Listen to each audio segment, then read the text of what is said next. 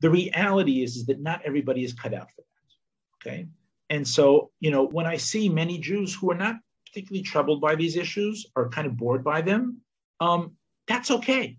However, I do believe that there is a very high form of Avodat Hashem that involves critical thinking, that involves all sorts of thinking, that involves a seeking of truth.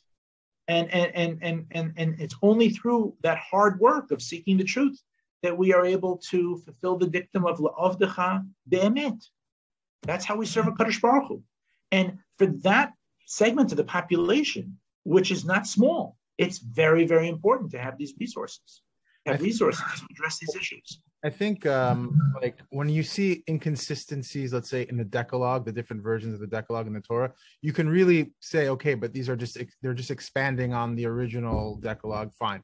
The issue I think that a lot of people have is when they find that like the census or anytime the Torah uses some type of calculation or timeline that doesn't match up, that's where people have the biggest problem. And this is part of the first question that Benzi asked, which you didn't get to, the history of the word history in Judaism and how the Torah kind of wasn't written for the modern person. It was written for, the people of the past. So could you explain that?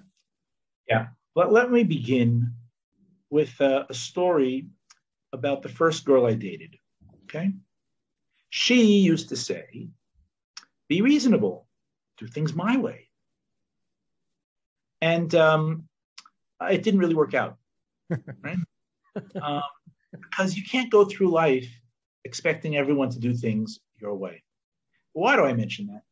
Because as modern people, all of us born, in the late 20th century, we come to everything we do and everything we think about and everything we read with assumptions that have been just part of us from the day we've been born, because it's the culture around us. And we are unaware of the degree to which so much of our thinking is anachronistic, is a product of the time and place that we live in. And that people who lived a few generations ago thought about things in radically different ways, okay? I mean, just to give you one small example of this, okay? That have nothing to do with Tanakh or anything, okay? But when we say that the word homosexual, okay? That word didn't exist 150 years ago. The idea that someone had an identity as such did not exist. You say, how could that possibly be? Or if I say to you that in the late 40s, when people came over from Europe after the Shoah, nobody called them survivors. That word did not exist. That is a word that came into our lexicon only in the 1970s. There's reasons for it. You say, what? Come on. Yes, it's true. The way in which we think about the world changes over time, radically. And it's also true with regard to things having to do with just things you said. So people look at numbers in the Torah. And, oh my goodness, the things just don't work out. They seem to contradict. They don't add up. And they're like, this is just Aleph Bet. If they can't even get the numbers straight, then how are we supposed to rely on anything else?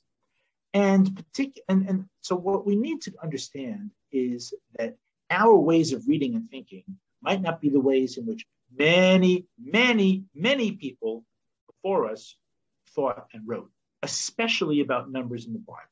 Can I just give an example, okay, of what I mean, okay, that I think will be be really illuminating and surprising.